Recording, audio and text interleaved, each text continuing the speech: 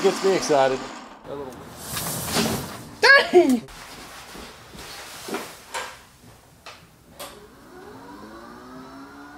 Yes!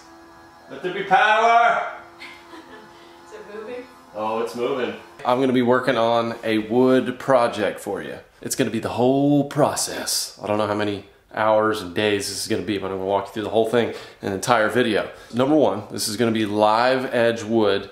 It's going to be for my editing desk over here, my corner desk.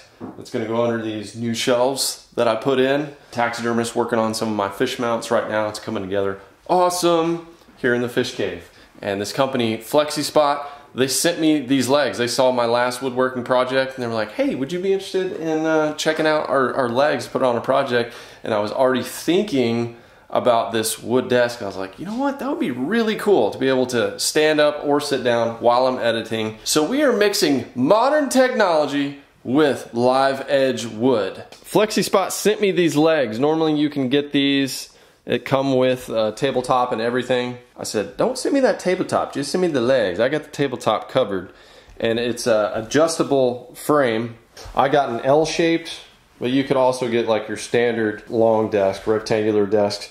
But I'm a big fan of the L-shaped desk, especially editing, because I got so much stuff going on. So I've already adjusted these legs to about where I think they should be for this piece of wood. But it's gonna help my feet, it's gonna help my back. I spend a lot of time sitting at a desk staring at a screen punching keys, guys. You have no idea. I enjoy getting out in the outdoors, and I almost dread editing sometimes, especially when I know it's gonna be a very, very long edit, because sitting at a desk all day isn't good for your body. It's not good for your back. Oh dear goodness, that is good looking, y'all. This is what is referred to as a live edge slab. So instead of having that sharp angle edge cut, this goes all the way out to the edge of the tree where the bark is. So the bark and the outside of the tree is exposed, that live edge. This I thought was the perfect piece to go on my office desk. If you choose an oak tree or something like that that's not particularly straight, you're gonna get a lot of cool angles. I love it. I love live edge tables like that. But for an editing desk that needs to go in a corner, I couldn't really use that type of wood. Tiger wood comes from Brazil, and it is a very straight growing tree. I saw these while I was in the Amazon, usually pretty straight, but they kind of have a cedar look to them. Here's the edge of the wood, and I'm not gonna do a whole lot to finish this. I'm gonna do some sanding, I'm gonna do a little bit of coating, but the goal is to leave this beautiful, natural looking piece of wood alone. Kind of let it do its thing. That's kind of the point of using live edge wood. Before any of you go off on me cutting down trees in the rainforest, this is a sustainably sourced piece of wood. I'm gonna have to miter this edge, and that's gonna take a chunk out of the wood. Actually, the original way I wanted to miter this, it was gonna take way too much off this wood. And this stuff is expensive, y'all. This normally is $880, but I got it for a little over 500 bucks. They had this piece on sale. There's this website called woodslabs.com. They're not a sponsor, but I used them to source this piece of wood. I shopped around locally. I wanted to find something locally, but I couldn't find exactly what I needed. Like this shipped from Florida, and it was free because my order was over $500. So anything over $500, this sounds like a plug for them, but I promise you. My dad works in the trucking industry. He was like, how much did that cost to ship? And I was like, nothing. It was free because it was over $500. He couldn't believe it. Normally this would be a lot to ship because it's over 200 pounds. It's very heavy. But I just wanted to mention that in case you're looking for some live edge, you're looking locally, can't find what you want, this is it's a pretty good deal. So here's the dilemma. It's very expensive. You don't want to just cut pieces off. You don't have much to work with. A true miter cut that I would have to cut 45-degree angles in this wood. If you take a 45-degree angle over here, it's gonna take about 4 feet out of that piece of wood, which I cannot afford. So I'm going to do an altered miter cut where I just cut 145 and I'm gonna flip the other side. But it's gonna be unique, it's gonna be cool, it's gonna look awesome, and it's gonna be on some electronic legs that allow it to go up and down. Let's get into this thing. I've got a track saw that I'm gonna be using to make the the cut. You know, what I found, you can't just go to Home Depot and get yourself a track saw. I had to order one of these things online, but what the track saw allows you to do, cut anything at a long length, and you can keep adding tracks, as many tracks as you want. I went and got this foam from Home Depot. I think it's a 2-inch piece of foam there, and that allows me to cut all the way through the piece of wood. It'll cut into the foam, not into the concrete. So realistically, I've got one shot to do this right, make the right cut. I'm a little nervous. I might have to get my dad to come over and help me move this thing. It's so heavy. Okay, I'm gonna call it right there. This is my track. This is what I'm gonna be using to run a saw down and make this not perfectly straight cut, but about as good as we can get. What's going on? LFD's here. I heard Miss B ran off. Yes, yeah. She made me look bad. Yeah. She's like a 3-year-old running through the neighborhood. Man. She got in some hog manure and just wallowed around. Hog manure, huh? Yeah. 1, 2. Yeah.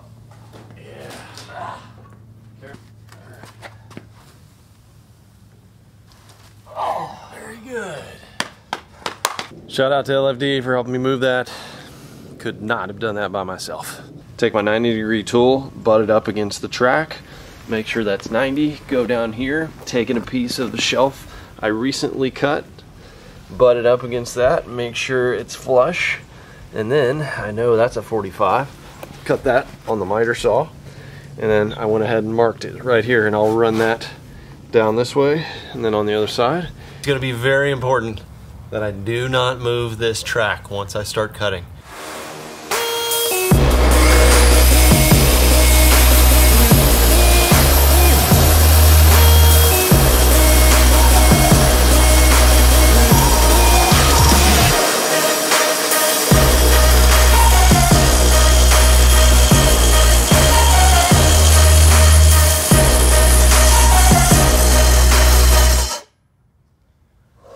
So nerve-wracking.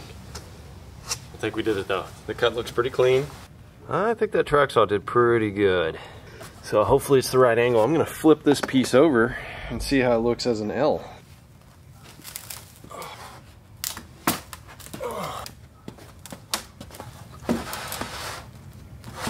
Okay, yeah, that is way different.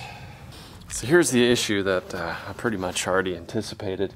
The challenging part here. When you get to the angles of the live edge, look how much more that's sticking out, see? And then you got different lengths going on, like how is that, you know, that's not right.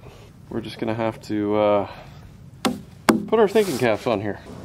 This is the move. This weird looking situation. There's not a whole lot I can do about it. Because of this track saw, it's able to cut at different angles, as you can see it laying right now. I'm gonna cut this side to be more like that angle, and then that'll fit in better, it'll look better. I might actually be able to cut it at this angle here. I could take it off and then do some burning on it and make it kind of match. I'm not happy with, you know, having to cut it the way it is, and then, you know, the inside of the board isn't going to match up. But if I did a true miter cut, we're talking about basically removing 4 feet, which is about the length of that edge right there. So that would leave me nothing. Life is hard. Sometimes you got to make these tough decisions, but I think I could live with that and still have a really awesome table.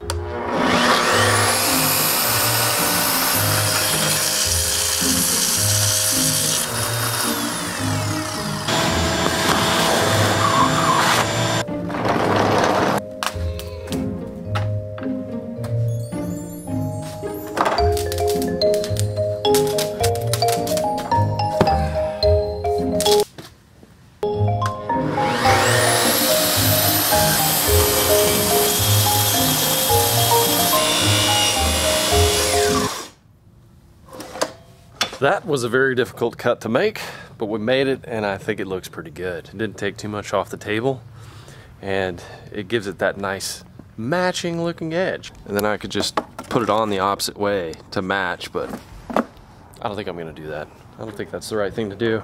So now it's time to call upon my buddy Lance. I need the plunger, buddy. Let's do it.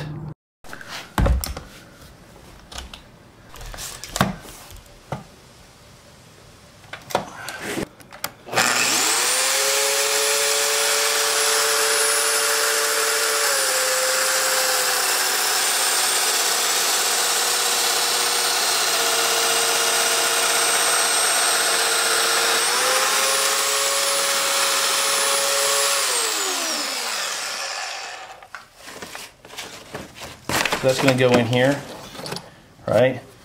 This piece is already going to drop down in. We're about to bore that next. This is going to drop in, and it's going to go right in there.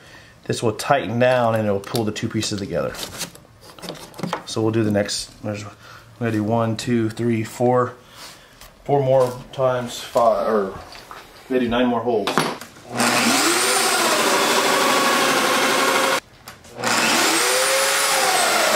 Good one. When's the last time you plunged a quality piece of wood?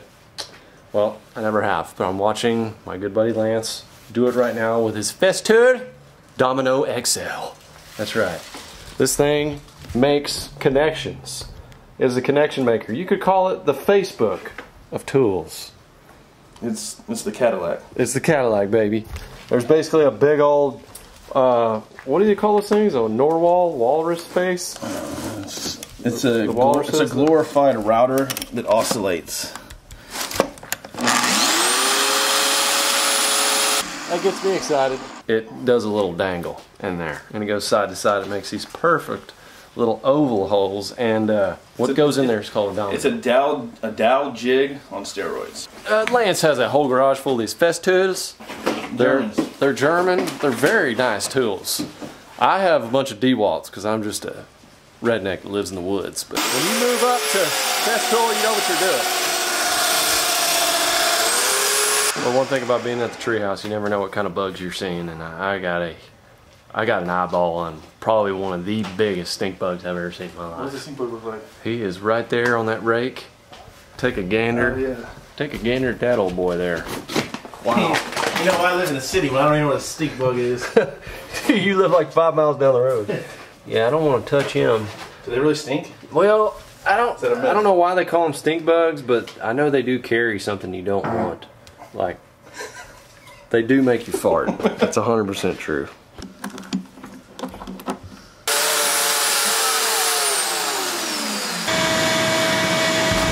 We're going to put wood glue on these dominoes.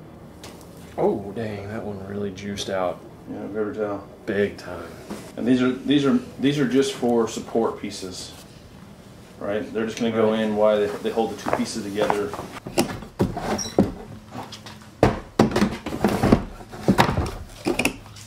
Monumental part of the video. I've got these pegs in. These are our connectors that go on the other side that are going to tighten down. And I need to make sure that these go in here. So it looks like they line up. Side needs to come up a little bit. Yeah, come on. Pegs, oh yes. Oh yeah. There we go. OSG helped me migrate the legs in here, and now we have what is appearing to be a bottom of a table. I've got to get this lined up, but it's looking supreme. I do see a problem with this over here. There's a lot of real estate on this end. I don't really see that supporting all the way out here. I didn't want to cut the wood and get too hasty, because if it does support it, I definitely want it. But it's looking pretty long. I basically just need to make sure that gravity doesn't destroy me and destroy my table. So let's line up some holes and let's get this thing balanced.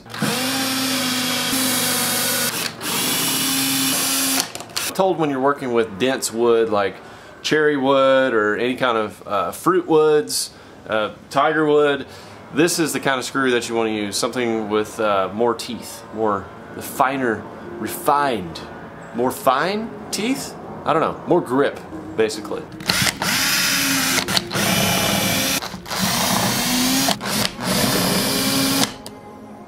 Sanding, sanding, sanding. Time to make it smooth.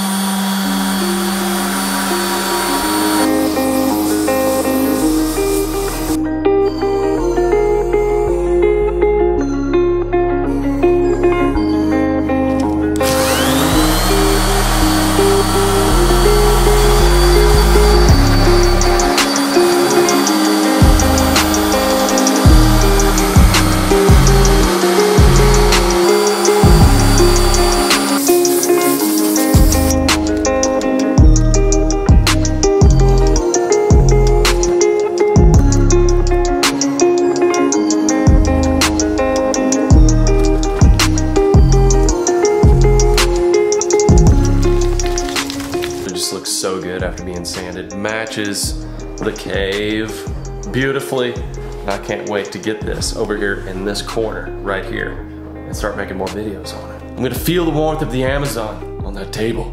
It's gonna inspire me to make amazing content for you guys. So that's what I'm excited about. It's beautiful.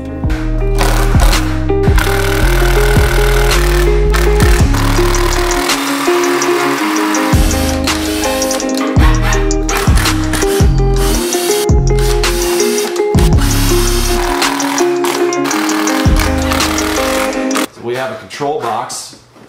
This control box is going to connect to, I'm going to go ahead and say the word actuators. I think that's the right word. Actuators on the legs. They simply plug in with these cables right here, and we're going to use these plates to cover that up.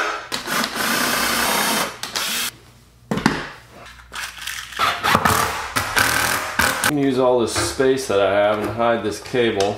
And this plate is going to go on top like that.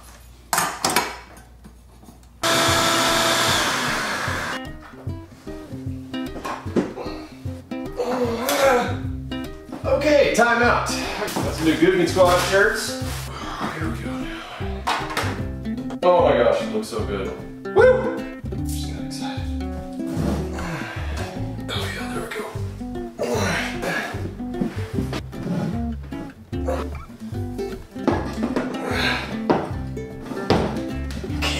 The edge.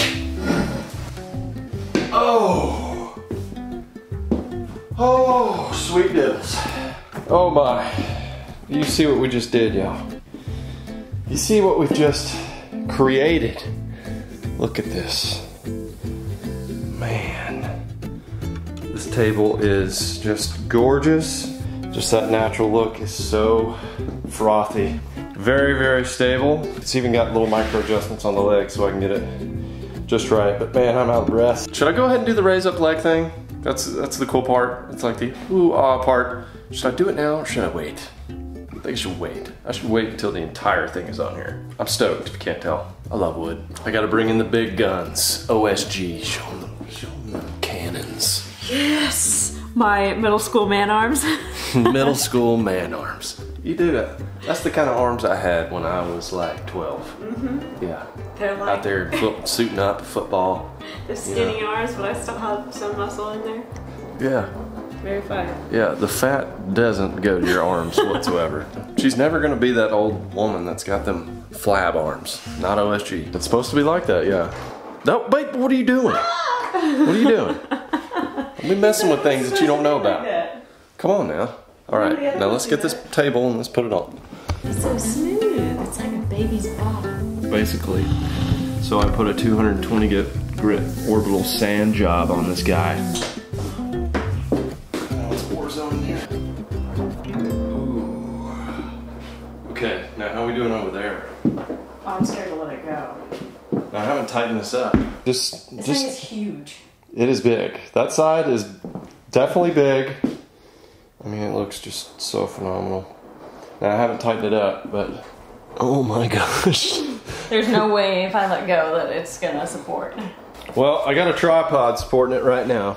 Connect it at the bottom and see if it's gonna hold. I think Steph's right. I don't think there's any way it's gonna happen. I think I'm gonna have to end up cutting it, but it does look good. I can't wait to see it in action. It goes up and down.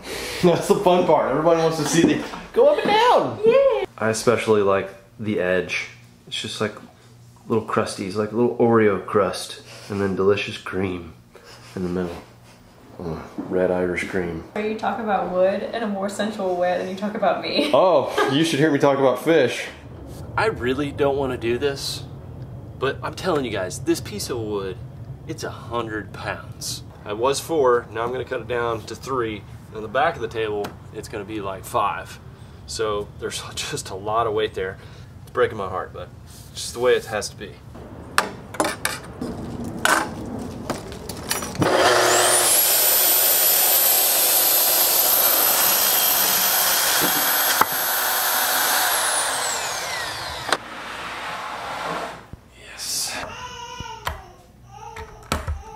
So I had to do a little deconstruction, y'all. Not gonna lie, I had to take her down. Key problem: I wasn't able to reach the keyhole, the main keyhole that brings. I mean, that's the center one of the table because this was covering it. So I'm gonna put it together on the ground, both pieces. This is the big moment. This is the bringing of the gap. Oh man. There we go, yes. This is the one right here that really needed it. Like mine's solid, dude, and it's tight. Yeah, no, that's how I want it. Well, we're just gonna have to cut those 2 inches, I bet. I bet it's 2 inches. We did a decent job. It's not as accurate as you think, obviously, right? Yeah, actually, because the one at the end pulls together. It's not completely tight, but it's not like the other ones. I think. Well, I used that right angle. We used 1.5 when we really should have probably used 1.6. The main thing is you got to use an imperial tape measure. Cool. I mean, it would have been better if you wouldn't have cut it before you. I know. Figured out. Yeah, but it's 2 inches. I know. All right, I'll see you in the morning. Just text me when you're done cutting it. Okay, sounds good. Thanks, man. These screws have a bullet point into them, and when they go down into this divot, it's designed to pull together, but since we did not measure absolute perfection, it's actually kind of driving apart where it's hitting, and that, guys, is just no bueno. I mean, not only do I want it to fit together just totally tight and be great, but the other thing is this thing is super heavy, as you guys know, so having a gap like that is not going to be good with that much weight. Another day has gone by with the table. What I have learned with wood projects, don't think you're gonna get it done in one day if you're new to it. You got everything planned out, you draw it out, and especially working with raw wood, live edge, rough cut wood, there's always imperfections and things that you're gonna have to adjust for. I'm just not gonna accept anything else other than perfection on this table. It's just too cool.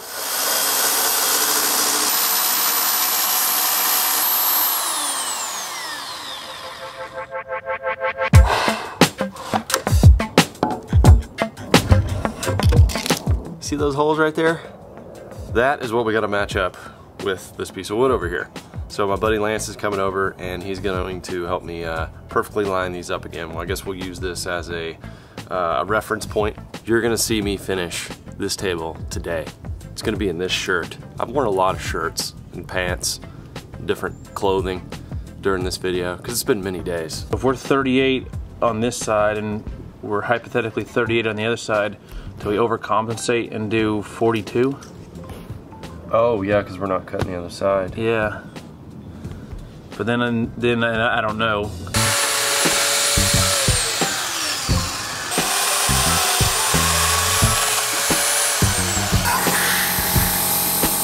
We ended up having to go back, y'all, because when I measured the lines across this other piece of wood at a 45, it created a greater distance and did not line the holes up correctly.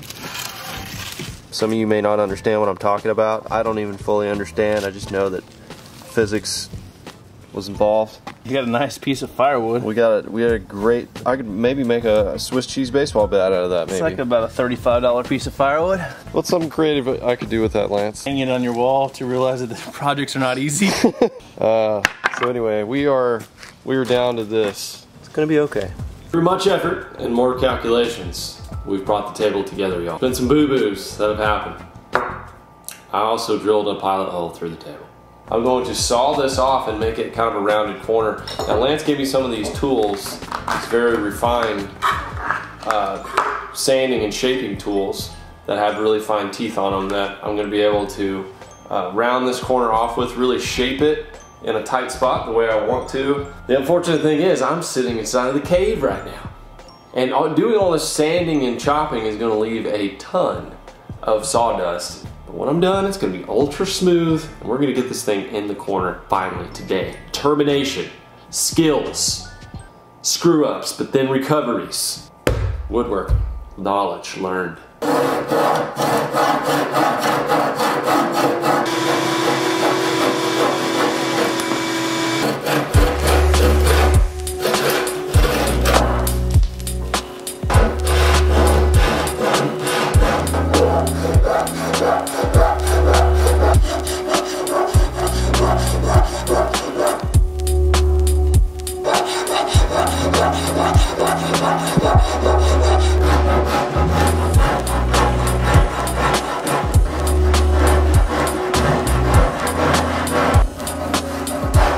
Basically what this tool is doing is allowing me to take off large chunks of this wood very quickly, and it's like Velcro. It's like very, very hard Velcro. Absolutely perfect for this situation where I've got one side that is rising up higher than the other.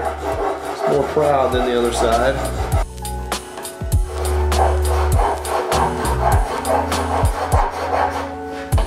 Something's biting the crap out of me under this shirt. We gotta change out of it. I don't know what that was all about, but something was getting me. All right, we're almost to smoothness here.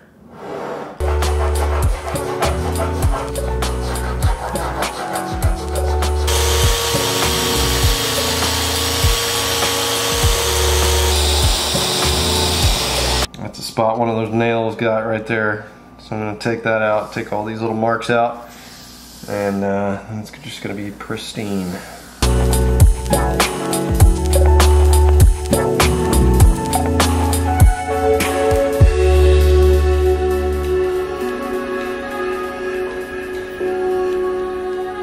I just went over this table with 180 grit sandpaper for about an hour. There's just hair roughness. I mean, just tiny little baby hair. This crack, I mean, you run your finger across it, you can't catch your nail. It is, woo, just takes a lot of work. Woodworking, guys, it's like raising a baby.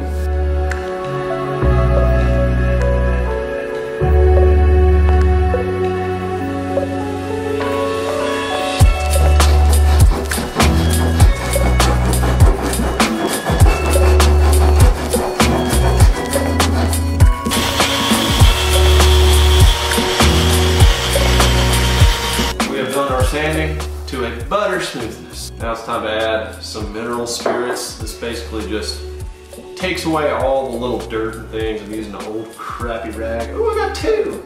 Doesn't this look beautiful, y'all? This color is gonna be what it's like when I'm done. After I bring out all the dirt and little things that are still in here. I'm gonna then put some boiled linseed oil in there. And that is going to basically give it its final color. We've given the spirits time to dry. Now it's time to add the boiled linseed oil, which I've never used.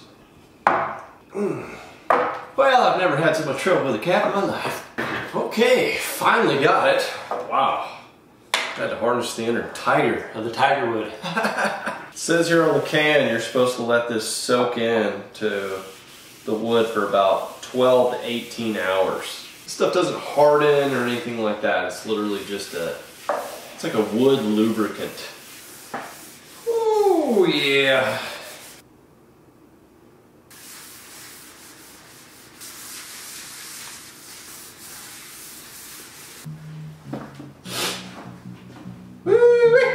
That looks good. Alright, y'all, the table is fire. After that boiled linseed oil sat overnight, absolutely gorgeous. I'm gonna do 2 more coats on it, but this is pretty much what the finished product is gonna look like. Now, we've been waiting this whole time to see not only the natural beauty of the table, here in the new editing corner at the Fish Cave. But now, I present to you some lifting action. Hold on to your butts. Oh yeah. Oh yeah. Can we put some cool music to this right now? Look at this, y'all. Oh yeah, we're going up, baby. We're going up. And that right there is now a standing desk. Want to sit down? We just come over here. And we drop it back down, babe. We just drop it back down real easy. A beautiful mix of technology and natural wood.